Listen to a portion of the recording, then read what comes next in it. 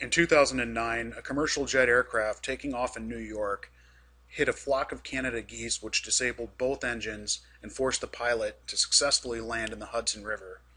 That incident is now famously referred to as the Miracle on the Hudson. Now, I'm sure many people, when they saw that news story, were wondering, is there more information out there about when birds hit aircraft, and can I learn more about that type of incident? Well, fortunately, that data is out there. It's available for you to download for free, and in this video, we will show you where to get that information, how to then model that information using Microsoft PowerPivot for Excel 2010, and then we will migrate that data to an Excel dashboard where you can engage in business intelligence, slice and dice analysis in order to learn more about that information.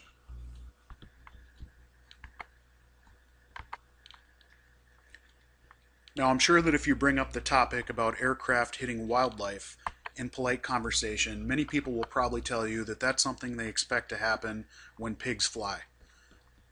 Well, that data is out there, and for those of us who like to make data-driven decisions, it's something which we can download and work with. And at the end of this video, I'll show that we can answer basically their challenge, both literally and figuratively. So let's go to the link here for raw data. And here at Data.Gov, there are many different types of data sets made available by the U.S. government from different agencies, which you can download and work with in order to learn more about the information within those databases. So we'll do a quick query for wildlife. And you'll see at the top comes up aircraft wildlife strike data. And if we go to the information at that link, you can see that there's a data dictionary which you can link to. There's a link to actually download the data up here in the right hand corner. And when you download it, it will be in the format of a couple of Excel worksheets along with a Microsoft Access database. Now, the Access database is functionally the fact table. And if you go to our blog at blog.gnetgroup.com, there is a series of articles which actually walk you through the process of where to get this data, how to model it, and then effectively how to migrate it to a dashboard so you can make your own reports and learn more about this information. So once we have this information downloaded, we can then pull it into PowerPivot where we actually model it. So here we're looking at the actual model, and the fact strike report, which you see in the middle, that is the Microsoft Access database information, and it's then connected to the different dimension tables in a traditional star schema type business intelligence database reporting model. You can see here in the date dimension that we've also added a hierarchy so that within the model it's defined that a year breaks down into months and breaks down into individual days. You'll also see that the custom calculations which were built into the model are here on the fact table.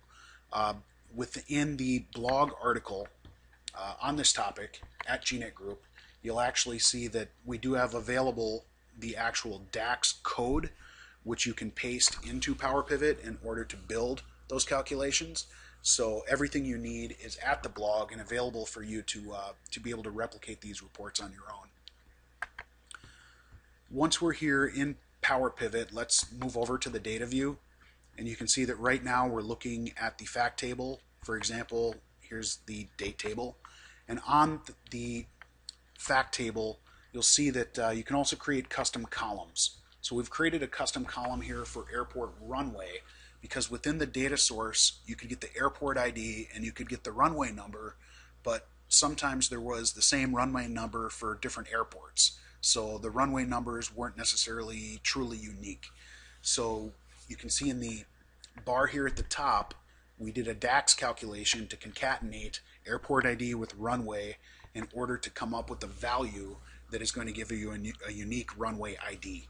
So in this column, you'll see for JFK Airport, there was a runway either now or historically that was called 4R. Now down at the bottom, we have the calculation bar, and that's where all of these custom DAX equations which were provided within the data model are pasted in. So you can see, for example, damage count is using a little bit of DAX code. You're doing a count on rows where there was damage, and it's basically doing a count of how many times there was actual damage due to the wildlife aircraft strike. Once we've done all of this work and built out this data model, honestly, if you read the blog posts, it won't take you more than a few minutes if you're an experienced PowerPivot professional, to maybe a couple of hours if you're new to the subject, to get that done and to get it ready in order to pull in for reporting. So once that's done, up at the top, you can go ahead and migrate the data model to Excel, and you'll see that we've built out a few different dashboards here where different graphs and different charts have been made in order to basically build dashboards using that information. So let's go ahead and take a look at when aircraft were destroyed. So you can see that white-tailed deer were the culprit 18 times when aircraft were completely destroyed, and you can see then that unknown birds of medium size often caused issues, and there's those Canada geese that we talked about from the Miracle on the Hudson. 5 times in the last 20-some years they have caused catastrophic destruction to an aircraft. So let's go ahead and filter by state. So if we look at just the state of New York, and then we go to 2009, and there we have our incident for the Miracle on the Hudson. So you see that data is included within that set. I'm assuming, of course, that in New York in 2009 there was only one aircraft destroyed by Canada geese, and this is the one that it was. But I think that's a pretty good assumption to be able to make. Now let's go ahead and take a look at my hometown airport here in Minnesota, which is the Minneapolis-St. Paul International Airport. And you'll see that unknown birds of medium size are usually the culprit. And one thing I noticed in the data, if you look at the graph down on the bottom, there's a spike here in August, and the spike is for barn swallows. Well, let's take a look at the state as a whole. And the state as a whole still has that spike for barn swallows. And let's even look at our neighbor to the west, North Dakota. And in North Dakota, you'll see that there's also a spike for barn swallows in the month of August. Now, I wondered, is that just something that's an anomaly in the data, or is there really something going on there? And if you read the series of blog articles, you'll see that there is some information out there indicating that barn swallows in late summer will go higher in the air to chase the bugs. So that may in fact be a real trend, which we are able to then visualize and uncover using PowerPivot within Microsoft Excel 2010. Moving on to another dashboard, here you can see that we've used the data model to create a report where we have the height at which incidents occurred, whether or not there were fatalities, the type of engine for which the incident occurred, whether there were fatalities, then also the type of species that caused the fatalities, and then off to the right we also have the type of species that caused different injuries. Then off to the left you'll see in the slicers we've actually added some different engine manufacturers along with the year of the event, and the engine manufacturers can then drill down to the engine model. So if we were to say filter for General Electric, you'll see that there have been no fatalities reported since 1991 for General Electric engines on aircraft, and that when it has happened, it's usually been small birds that are unknown, and there's been a few injuries, but no fatalities reported for that particular manufacturer. You can also filter by year. So if we look at just the year 2010, you'll see that there was one fatality, and that fatality was for aircraft between 5,700 and 27,000 kilograms. I think earlier I mentioned that it was a measure of altitude on rows on the top chart, and it's actually a measure of aircraft size. So you'll see that that one fatality happened on a rather large aircraft, and it was one that hit a white-tailed deer. My guess would be is that when you're taking off on a runway, you probably don't want to hit a deer. That's a large object that's probably going to cause significant damage. As far as injuries go, over on the right, you can see that gulls cause some injuries. Red-tailed hawk, which is a big bird, and if it hit the aircraft, it would probably do a great deal of damage. Let's move to a third dashboard that we've built, and this one is actually looking at that concatenated airport runway column that we built in the data model, And let's go ahead and filter for Minnesota. And you'll see that over on the right, FAA region defaulted to show that Minnesota only exists within AGL. So even though we're selecting Minnesota, you'll see that the other filters will also kind of give you an indication of where that particular attribute exists elsewhere within the data.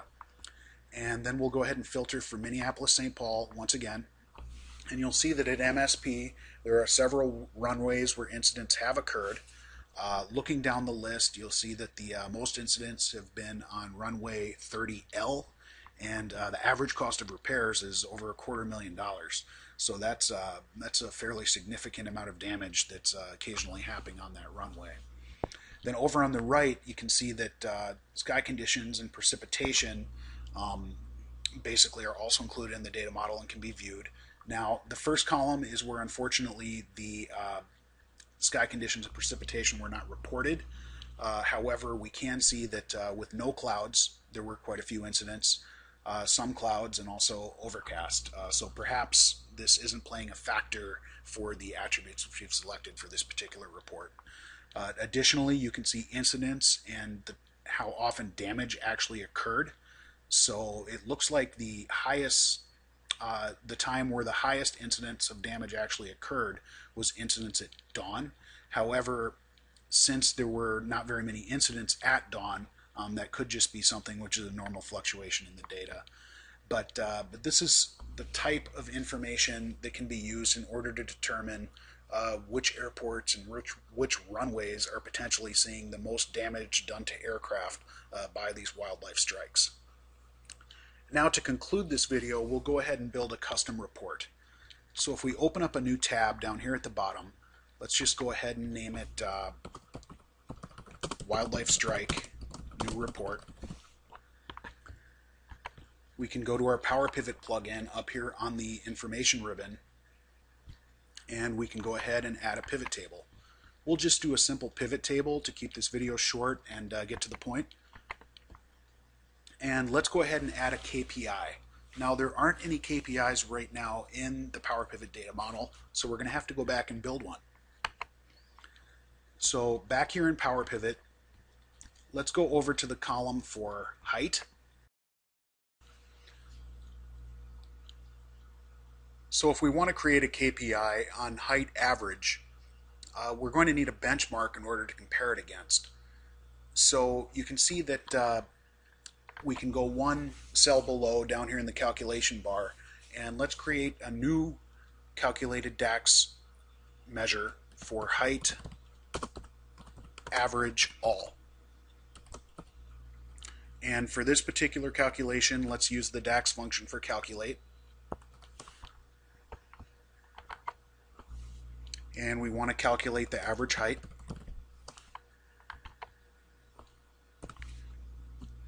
And for this report, let's do it for species.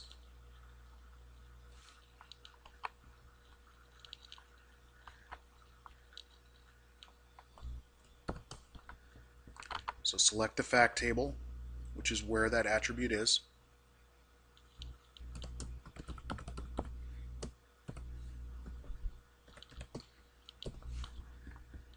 And there we have it, our benchmark for the KPI that we'll be creating. And we'll go ahead and display that as a decimal number. Now, why height average for all species? Well, if we do the calculation in this manner, what we'll be able to do is see the average height at which all incidents happened versus the average height where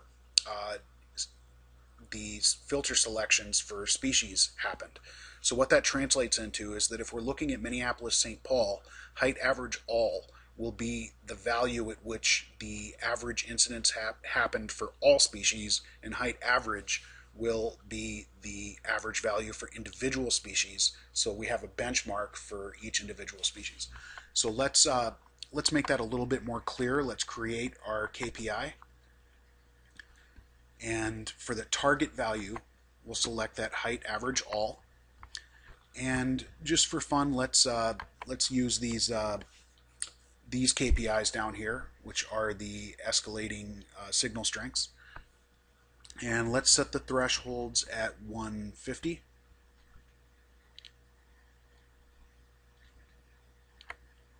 120, 80, and 50. So what we'll be able to see here is that in order to get 4 bars of strength, basically the average height of a strike for a species will be at 50% above the target value, which is the average for all. For 3 bars, it's 20% above the target, and for 2 bars, it's at 20% below the target, and 1 bar is 50% below the target, and below 50% it'll be no bars. So now we have our KPI. We can then move back to that report that we're building, update the data, and once the update completes, we can open that fact table, and you'll see we now have a KPI which we can pull onto that new report that we're building. And so you can see that the average height for all incidents is 816. I'm assuming that's feet. And the average height status is basically comparing to itself, so it's going to be 2 bars. Now what we can do is to start building out a report. Let's pull species in on the rows. Let's order those.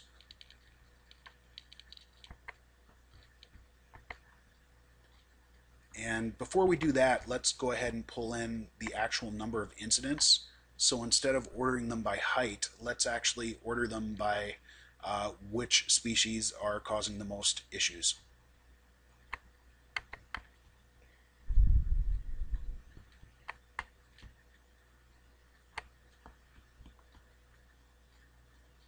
So now we have incidents on the report. Now let's go ahead and sort those species by incidents in descending order. And you'll see once again unknown bird of medium size is the highest number of incidents.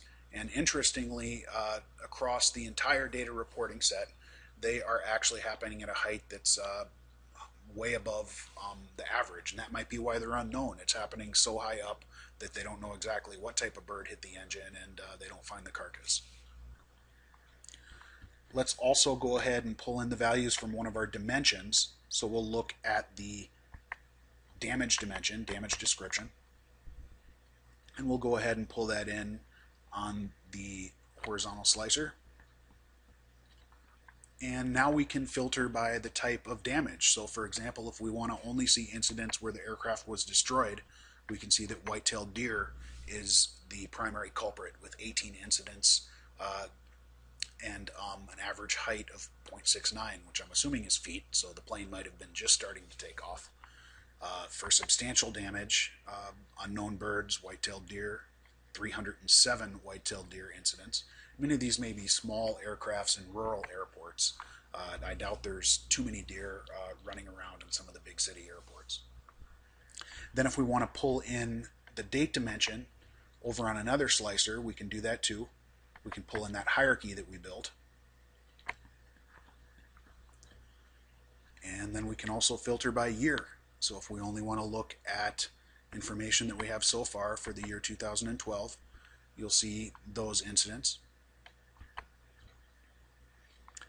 And then let's say we wanted to cut down on the length of this report. So then we could maybe do a top 10 or maybe make it a top 20 list for top 20 incidents.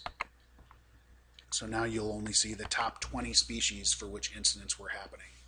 And you can see that in 2012, for the month of January, unknown birds and mourning doves were the primary culprits.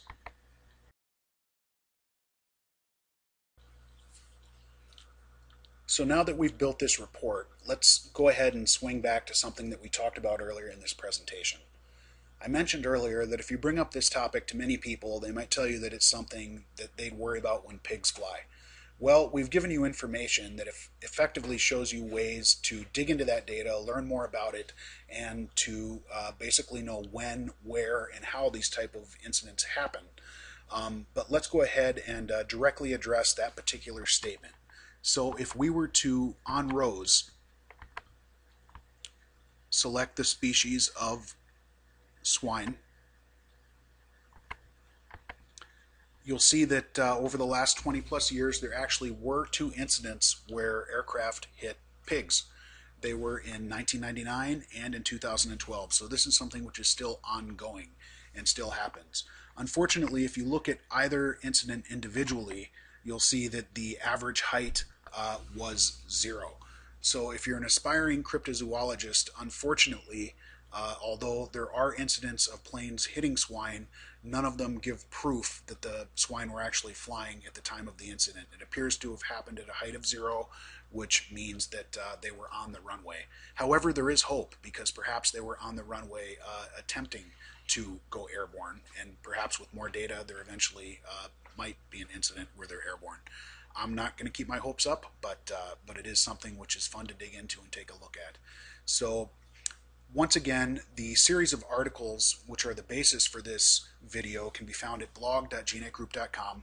Hopefully it can walk you through the process of pulling this information in and creating your own reports to learn more about it, and then maybe translate into other opportunities to pull in data and to build your own slice and dice BI reports using Microsoft PowerPivot within Excel 2010. For more information, please go to blog.gnetgroup.com.